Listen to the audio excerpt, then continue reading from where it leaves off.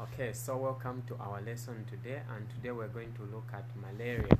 So basically we can define malaria as this is an acute tropical protozoa infection caused by an infected female Anopheles mosquito characterized by fever, generalized body malaise, nausea and vomiting.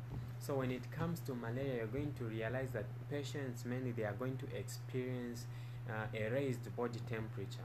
So it can indicate the presence of malaria in the body. Some patients are going to experience nausea and vomiting, which go hand in hand. So some patients may be feeling like they want to vomit, and some patients may actually be vomiting. And the other characteristic or clinical manifestation of malaria is generalized body malaise. So these patients might experience generalized body weakness, which could indicate the presence of the malaria bacteria or protozoa infection in the body system. So when it comes to malaria, we have different species that can cause malaria. We have the Plasmodium falciparum. So we have the Plasmodium falciparum. So we have the Plasmodium falciparum. I don't know if you can see the spelling. So unfortunately, you cannot see clearly the spelling, but falciparum is Falciparum. The other species is Plasmodium vivax. Plasmodium vivax. Vivax is Vivax. Then the other Plasmodium that we have for malaria is Plasmodium ovale. So the other Plasmodium is called Plasmodium ovale, which is Ovale. The other species is Plasmodium malariae. So the other causative organism is Plasmodium malariae. Malaria is Malariae. So basically those are the species that are common, or that commonly cause malaria. Okay. So we move on. So basically those are the species that causes malaria, and now we can move on to the mode of transmission. So when it comes to malaria, for someone to be infected or get infected with malaria, the common thing is that you have to be bitten by an infected Anopheles mosquito. So this Anopheles mosquito must be carrying one of the bacteria or the species that we have mentioned above, and then these are injected in your bloodstream, and then you develop symptoms or a condition of malaria. The other mode of transmission is through blood transfusion. So in cases where the blood is not properly screened, you realize that some blood may be contaminated by a malaria parasite. So as much as health professionals might get the blood for transfusion, they shouldn't forget to screen for malaria and other conditions. We know the blood can contain hepatitis, can have the HIV virus, and can have other diseases in it. So if in cases where the blood is not properly screened, it can predispose individuals to being transfused or given blood that contain the malaria parasite. So transfusion is one of the cause or mode of transmission of malaria. The other mode of transmission is through transplacental. This can happen from mother to child. That's why you realize that women, whenever they are pregnant, in the cases of Zambia, need to give or put the patient on anti-malarial drugs such as Fancida. So you are trying to prevent, in case of this woman suffering from malaria, you try to prevent that malaria from going to the child. So this can also be transmitted through the placenta and before the child is even born. So those are the common mode of transmission of malaria. So when it comes to transmission of malaria, we're talking of being bitten by a female Anopheles mosquito, transfused with blood containing malaria parasite, or through transplacental mode of transmission, meaning this is coming from the mother to the child. Now let's talk about the life cycle of malaria. When it comes to the life cycle of malaria, this involves two hosts. So when it comes to the life cycle of malaria, it is going to involve two hosts basically. The first host should be a human being, and also a mosquito should be present. So for a life cycle of malaria to be completed, it needs an actual human being, and the second thing it needs is a mosquito. So if there is no mosquito and this human being has a malaria, it means the cycle is broken down. It cannot be transmitted further to other individuals, because the cycle to be completed, it needs two beings or two hosts, which is a human being and a mosquito. So the mosquito, the life cycle of malaria, it has the sexual reproductive phase, which takes place in the mosquito. So the sexual reproductive phase, it takes place in the mosquito, while the asexual reproductive phase occurs in a human being. So you have the sexual part, meaning there's a female and a male protozoa or sporozoids being involved in the production of or in the production of other malaria causative organisms such as the schizons and other things. Then you have the sexual part, the asexual part, or the asexual phase, in other words, which should take place in a human being. So those are the two phases basically that are there as you are talking about the cycle of malaria. So even as you are looking at the life cycle, make sure you talk about the sexual part and the asexual part, then you'll be home and dry. And remember, as I've always said, when you are writing the diagrams for tropical medicine, make sure you put a heading. So a heading is going to carry marks, which is about 2 marks. Then after a heading, you need to show a well-labeled diagram. So by a well-labeled diagram, I mean if you cannot draw the actual diagrams, like showing a mosquito, showing this mosquito biting a human being, that is an actual diagram. You can use tables and describe what is being involved at each stage. So that's the only two way you can describe or draw a diagram in GNC with whatever question you'll be given that requires a diagram. Remember, a title, a well-labeled diagram, meaning in life cycles you can use tables, you can draw actual diagrams, then you'll be okay. Make sure you give correct descriptions, then you'll get full marks for diagrams. Let's start with stage 1.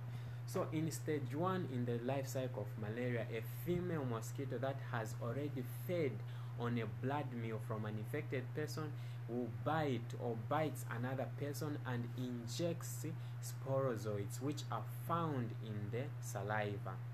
So the first stage talks about a mosquito which has bitten an infected human being, and this mosquito which has bitten an infected human being is going to take a blood meal in another person, and as it is taking a blood meal, it releases the saliva. So it is in this saliva of the mosquito that is where we find the sporozoids. So the sporozoids are going to be ejected or injected in this human being. So that is about stage 1. Then we move on to stage 2. So on stage 2, this is also known as the liver stage. So stage 2 is also called the liver stage. At this point, the sporozoids, they rapidly enter the liver cells and transform into schizons. So they transform into schizons. So schizons is SCHIZONTS. So they are going to enter, the sporozoids are going to rapidly enter the liver cells. After they enter the liver cells, they are going to transform into schizons that reproduce asexually to generate larger numbers of merazoids. So schizons, once they enter the liver cells, they are going to reproduce asexually, meaning they don't have to mate for them to reproduce. So they are going to reproduce asexually to produce large numbers of merazoids. So merazoids are going to be produced from the schizons, and schizons are the ones which are being transformed from sporozoids once they enter the liver cells. Okay. Okay, so hopefully we are together up to that point. We move on to stage 3. On stage 3, after between 5 to 20 days, the merozoites rupture the liver cells and begin the erythrocytic stage. So between the 5th day and the 20th day, in between here, it could be the actual 5th day, the merozoites are going to rupture the liver cells and begin the erythrocytic stage or the erythrocytic cycle.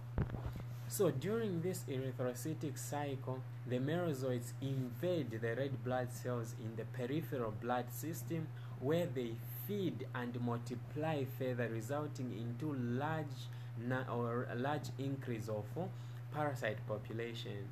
So once they rupture from the liver cells, the merozoites are going now to attack or invade the red blood cells. So in the red blood cells, they are going to reproduce further and have large numbers of the same parasite in this human being. So the release of merozoites produces the characteristic fever in the patient. So once the merozoites are released from the liver cells, they are going to attack the red blood cells. Once they attack the red blood cells, they are going to result into production of excess levels of merozoites, and because there are a lot of them being produced, it is going to result in the fever that is commonly seen in this human being. Okay, now let's move on to stage 4. So on stage 4, after the asexual cycle, has ended in the human being, some merozoites are going to develop into gametocytes. So in this same human being, the asexual stage has ended in the liver cells. Some have ruptured and started attacking the red blood cells. Now on stage 4, some merozoites, they develop into gametocytes. So they are going to develop into gametocytes, which is the sexual form, which is ingested by the mosquito sucking blood. So the merozoites, the gametocytes rather, the merozoites which have developed into gametocytes, are the ones which are going to be ingested by this other mosquito, which is going to be feeding on the human blood. So once it is ingested by this mosquito, now we move on to stage 6. So that's where stage 4 ends. It is where the merozoites develop into gametocyte, and gametocyte is the sexual form of the parasite. So this sexual form is what is ingested by this parasite or by the mosquito, and once it is ingested, that's the end of stage 4. We move on to stage 5. So on stage 5,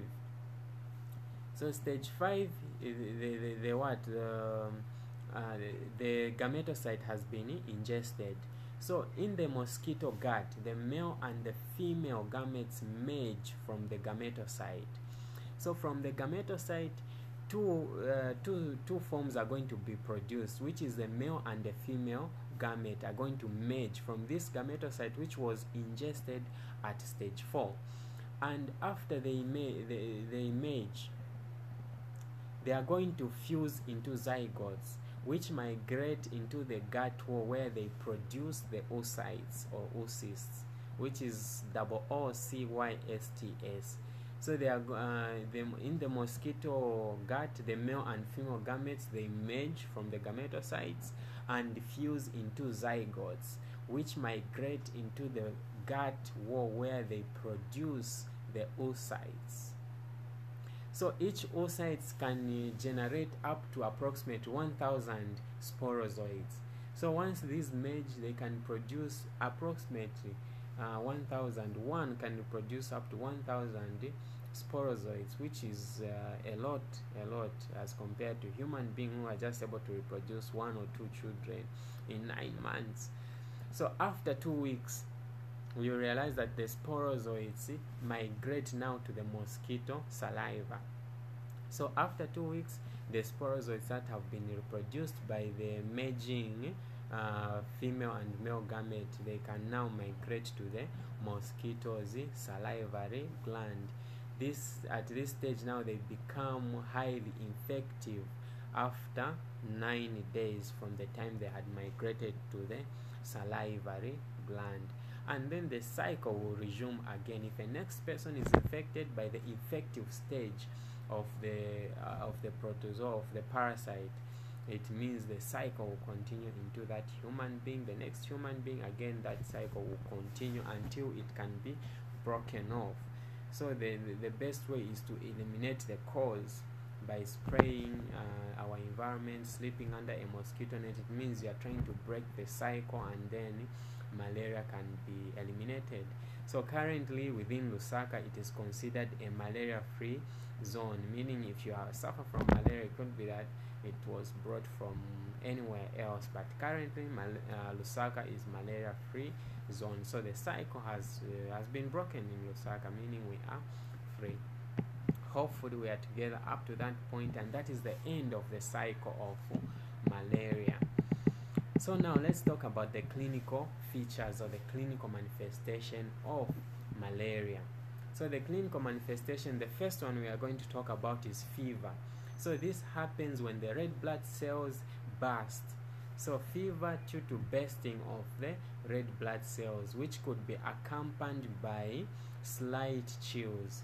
And the fever mainly ranges from 39 degrees Celsius to 41 degrees Celsius. So fever is due to rupture or bursting of red blood cells, which is between 39 degrees to 41 degrees Celsius, and it is mainly accompanied by body chills.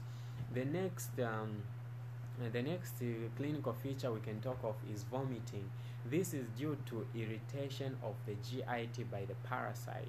So there is irritation of the gastrointestinal tract by the parasite, which results into vomiting of this individual who has malaria.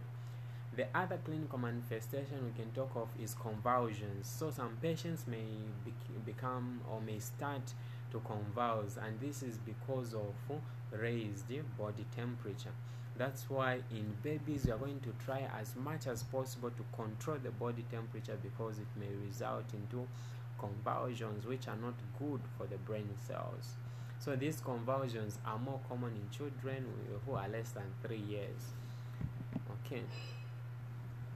The other symptom that we can look of is cough. So coughing, this comes as a result of severe vomiting. So you realize that because of coughing, because of severe vomiting, rather, the patients might also experience coughing. The other symptom is sweating. Sweating, this comes as a result, or this is due to sudden fall in temperature as the client begins to feel better. So as the client begins to feel better, this patient might sweat profusely, and this is due to sudden fall in the temperature, in the body temperature. Okay. The other symptom is body malaise. Some patients, they may experience generalized body weakness, which we talked of in our definition, and this is basically due to increased hemolysis of red blood cells, or the increased bursting of red blood cells. As a result, this patient may experience generalized body weakness. So basically we have more than 5 clinical manifestations, meaning we are good to go. So those are the clinical manifestation or the symptoms of malaria. Now, before we look at the pathophysiology of malaria, let us look at the rigor stage or the rigor stage, like rigor mortis, but the rigor stages of malaria. Then we can look at the pathophysiology. Okay, so when it comes to the rigor stage or the rigor stages of malaria, these are just the common stages that malaria takes, or the common manifestations of malaria, and it follows some stage that involves a rigor, which is the first stage is a cold stage, then we have a hot stage and a sweating stage. And by the time the sweating stage is coming about, it means the condition would have even been reducing, or the patient would have been healed or taking or receiving healing. So when it comes to management of malaria, therefore you need also to pay attention in your immediate care about the cold stage, the hot stage, and the sweating stage, do interventions with those, and then bring in the general management. Nevertheless, we'll talk about the management later on. So when it comes to the rigor stage, we have the cold stage. So the cold stage is characterized by shivering. So the cold stage is basically characterized by shivering. There's intense feeling of cold. The lips and fingers, they become cyanotic. So basically this is the cold stage. So we're saying the lips and the fingers may become cyanotic, they may become dry and pale during the cold stage, and in children there may be seizures also experienced during this stage. And this stage basically takes about 15 to 60 minutes. So between 15 to an hour, this patient is just going to experience severe coldness. This is the first stage in the rigor clinical manifestation of malaria. The second stage is called the hot stage. So this stage lasts between 2 to 6 hours. So between 2 to 6 hours, the patient is going to be in a hot stage after being infected with the malaria parasite. And this is basically caused by the temperatures which could be above 41 degrees Celsius, and it is characterized by a full bound pulse, dry burning skin, intense headache, nausea and vomiting can also be experienced during the hot stage. The last stage in the rigor clinical manifestation of malaria is the sweating stage. So during the sweating stage, it lasts for about 2 to 4 hours, and it is characterized by profuse sweating. The temperatures then they are going to fall rapidly below the normal temperatures. Patient falls into a deep sleep at this point, and on waking up the patient feels weak but normal. And then you have seen some patients being covered in a blanket so that they sweat profusely, and then after sweating they feel better. So according to tradition, that is what is done. But according to the normal stages of how malaria should take place and how healing should happen, during the sweating stage, the temperatures are going to fall rapidly. And once they fall rapidly below normal, the patient is then going to fall into a deep sleep. And then when they wake up, they're going to feel okay, but they are going to feel weak. And you might realize that wherever you were sleeping, you find it is even wet. It means you have healed from malaria.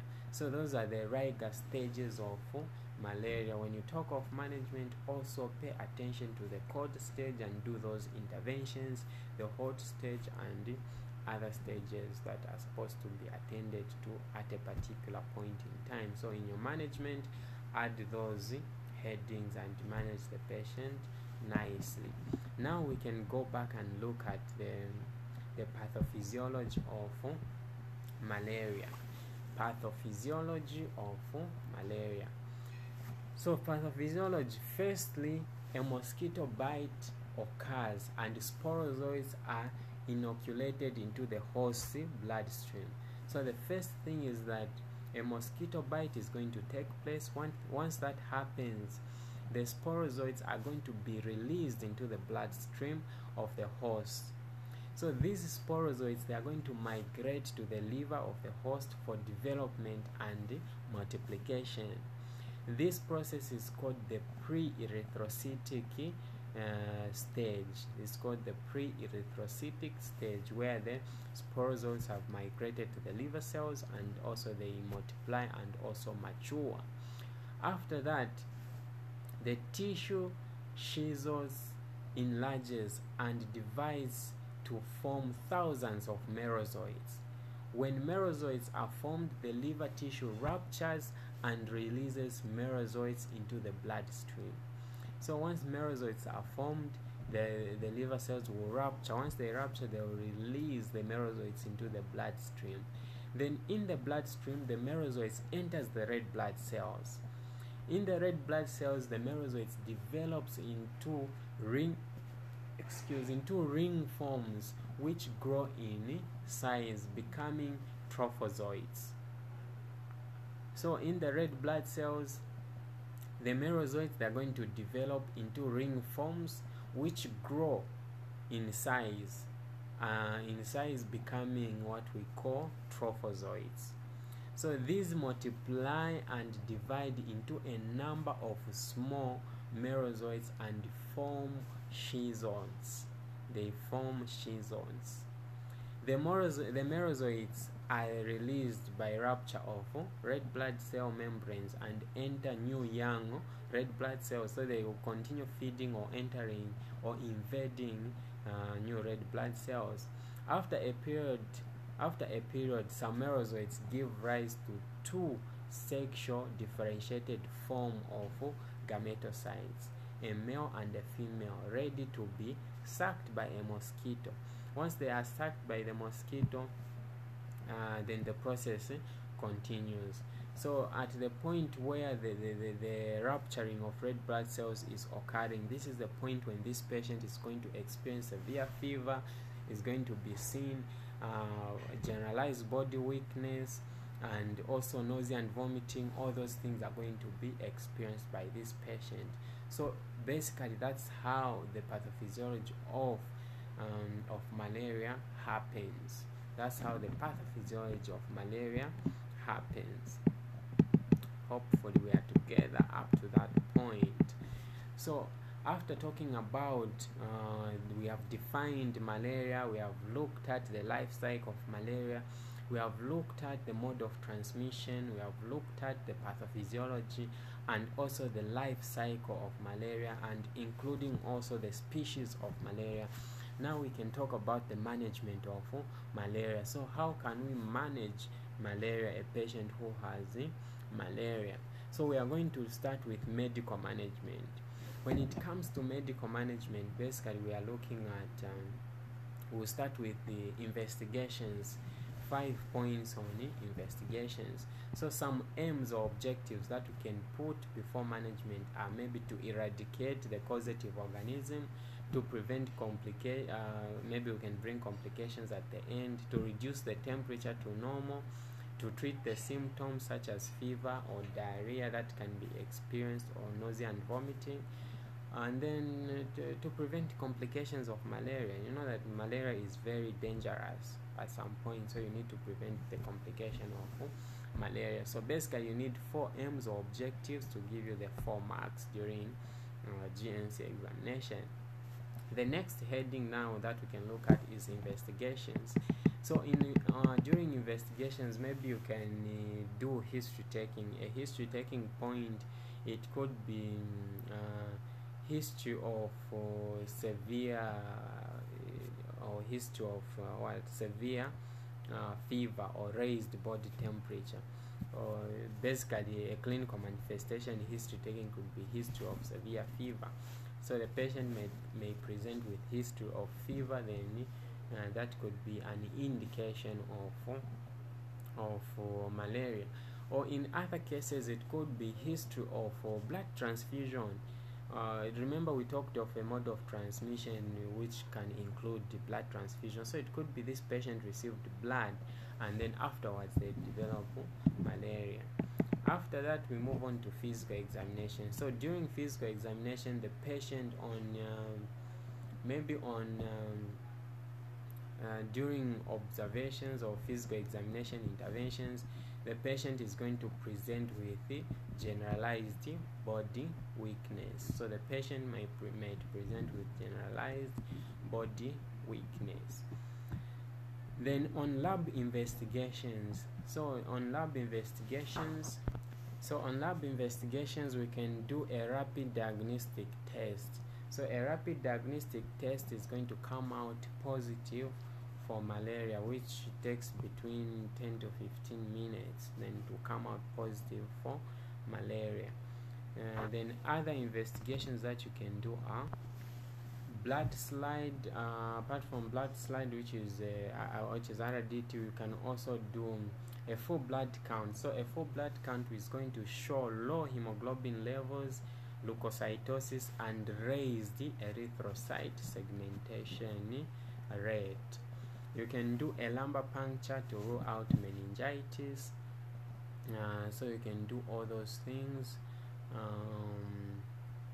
You can do melanopathy to rule out meningitis. When it comes to radiological investigations, so during radiological investigation, basically there are little radiological investigations that you can do to confirm malaria. So many to be concentrated on the laboratory history taking and physical exam investigations. Maybe radiological investigation would be to rule out certain conditions, but not as a diagnostic test for malaria. Then when we come to treatment, the first line treatment of uncomplicated malaria is artemether lumefantrine, according to the Zambian Ministry of Health guidelines. So uncomplicated malaria, we are going to give artemether lumefantrine. So artemether lumefantrine or coartem is going to be given in uncomplicated malaria, and this artemether or coartem should not be given to pregnant women, meaning pregnant women you are going to give them Fancida. Fancida cannot be given to a pregnant woman who is in their first trimester. Therefore, during the first trimester, you are going to give quinine, which is 10 milligrams per kg body weight. You are going to give it 8 hourly for 5 to 10 days in complicated malaria. So the side effects of quinine, it is tinnitus, headache, and also abdominal pain. There's also nausea, visual disturbance, confusion, hypersensitivity reaction, hypoglycemia, and also renal failure in severe cases. So the nursing implication is that you need to give quinine with glucose, and also let the patient take in a lot of water. Fancida, the dose is 10 milligrams per kg body weight, or you can give 3 tablets to someone who's above 45, who's weighing above 45 kilograms. You can give 3 tablets, or you can give 10 milligrams rather per kg body weight. 10 milligrams per kg body weight. Side effects are dizziness, headache, anorexia, general body weakness. So this drug can also cause general body weakness. The nursing implication, the first thing is that explain the side effects of a drug to the patient. Then encourage the client to be taking in a lot of fluids or water. So for coartem, the dose is you need to take in 16 tablets, which are divided into 5 doses. So 16 tablets are divided into 5 doses, meaning you need to take 4 initial tablets, then 4 after 8 hours, 4 after 24 hours, and then 4 on the second day, and 4 on the second day. So it is 4 on initial, meaning the start dose. You need to take 4 tablets. Then after that, after 8 hours, you need to take another 4 tablets. Then the third dose is going to be after 24 hours from the third dose. Not 24 hours after the second dose. Then the 4th dose is going to be on the second day, and then after that you also take the last dose, which means you need to take 5 doses of coartem if you are giving coartem. Side effects of coartem is so the side effects of coartem, basically coartem doesn't have a lot of side effects, but you might experience nausea or vomiting, or those, but it's contraindicated in pregnant women, and the individuals who are weighing below 10 kg shouldn't be given coartem. So currently in Zambia, for severe complicated malaria, what is being given is artesunate. So in Zambia, current artesunate is what is being given for severe complicated malaria. So artesunate you give 2.4 milligrams per kg body weight at first contact. So you are going to give that dose. The next dose is going to be 12 hours from the first dose. The next dose is going to be 12 hours from the first dose. Then the third dose is going to be 24 hours from the third dose. The other dose is going to be 24 hours from the third dose, and then the patient can also take the last dose 24 hours from the third dose. So artesunate is currently being given in severe complicated malaria and not quinine, which was being given previously. So you need to take note of those things. So that's it about malaria. Meaning when you are told to give 3 drugs on medical management during GNC, please, I repeat again, mention a drug of choice. Of course, paracetamol can work to reduce the fever, but doesn't mean paracetamol is a drug of choice for malaria. It's going to be given when symptoms are present. So talk about Fancida, talk about artesunate, talk about quinine, talk about coartem, all those drugs. Mention their mode of action, nursing implication to side effect, their dose, their route, and everything about the drug. Okay, then we can move on to the nursing management. Okay, so when it comes to the nursing management of malaria, basically it is going to depend on what condition the patient has been brought on at the hospital. So if it's severe malaria where the patient had even collapsed or they are convulsing, it means you are going to do resuscitative measures, meaning you are going to adhere to the airway, breathing, and circulation headings. But in cases where the patient just have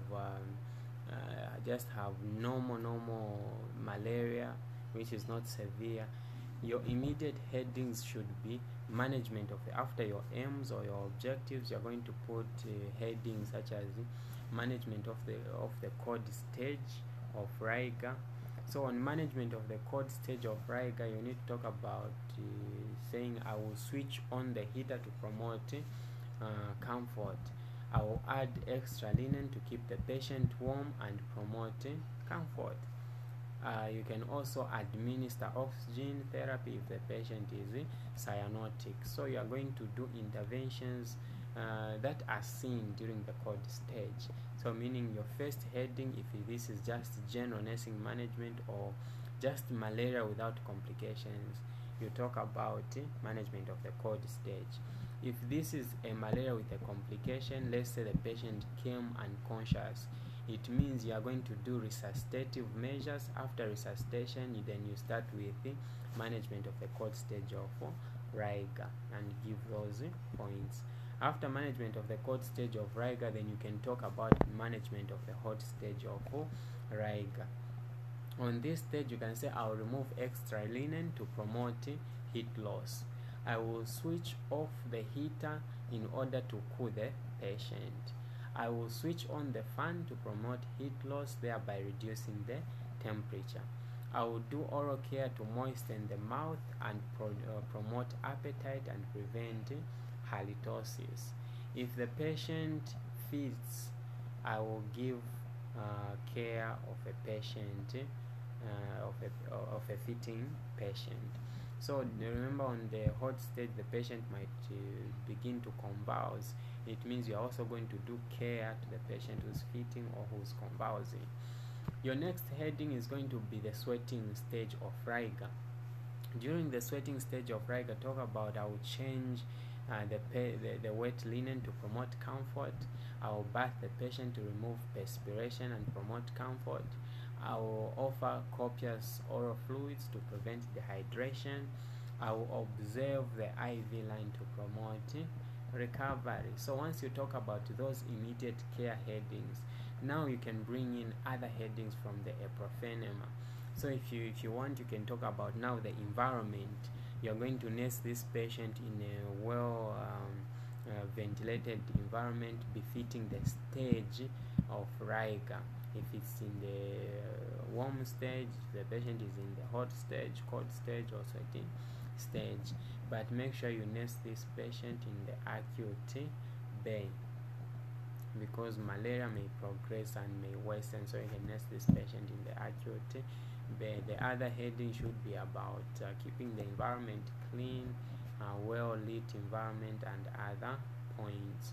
Apart from that, you can talk about, you can now bring in observation. So you can do observation, take the temperature, pulse, and respirations and BP of the patient for baseline information. Apart from that, you can observe the rigor stage, you can observe the cold stage, you can also observe the settling stage, which will show how the condition is progressing. Anything else can also be observed under observation as a heading. You can bring in psychological care depending on the condition of the patient. You can talk about why they are being isolated, or why they are being nursed, where they are being nursed to, the condition that they have, and everything about the condition. Let the patient verbalize, attend to their concerns, involve them in the care, and all those interventions in psychological care. Hygiene is also important. You can promote hygiene and talk about points on hygiene, if at all you haven't used them on the sweating stage of rigor. You can also bring in another point which is important, the nutrition point. This patient needs to receive proper nutritious or nutritious meals to help them in their recovery. So make sure you talk about also nutrition of the patient. Apart from that, you can talk about what other heading apart from before we reach elimination. We can talk about position, which is not so cardinal. The position would depend on the situation of the patient. If the patient is unconscious, you are going to nurse them in supine position until they recover. Then you position them in semi-fowlers, but position as a point should come before observations if you are putting it there. Exercise, not so cardinal, but you can do passive exercises since the patient might be experiencing generalized body weakness. So for activity's sake and to promote circulation, you can do passive exercises to this patient and increase the nature of exercises as the condition improves. Then elimination as your last heading, you need to check the input and output. This patient might be sweating profusely, meaning you need to ensure that they don't go into dehydration. So you need to ensure the input matches the output in terms of elimination, and ensure that the patient is passing urine and other things. If IEC is not given as your last question, it means you can also talk about IEC. Talk about covering themselves, the patients covering themselves with long-sleeved clothes so that they leave no room for mosquito bites. Talk about use of mosquito repellents, cutting down long grasses, and also pools of water. So you talk about all those points in your IEC, and also the patient review dates, adhering to the review dates. Let the patient comes for review dates. So if you're putting them in heading, talk about the medication, talk about review date as a heading. So medication as your heading, review date as a heading. Then also talk about other things such as like hygiene, nutrition. All those can be grouped as headings. Infection prevention as another heading. So if you see that there are a lot of marks on IEC, it means you need to give your IEC using headings in that manner. Then there are other points which may not fall on any of the headings, meaning just bring them at the end, but arrange your answers in a systematic manner. Thank you for taking time to to listen to this lecture for malaria. Hopefully it is helpful. You can ask the question on our WhatsApp group, bring in suggestions, and yeah, you can chat from there, or leave a comment on this same video on YouTube. Then we'll be able to attend to your questions. Next time we are going to continue with medicine, which should be on Monday. Thank you so much. Enjoy your weekend, and hopefully this coronavirus thing disappears as soon as possible. Stay blessed, self-isolate, and do not move around unless it is necessary. Okay, see you next time. Thank you so much for watching this video.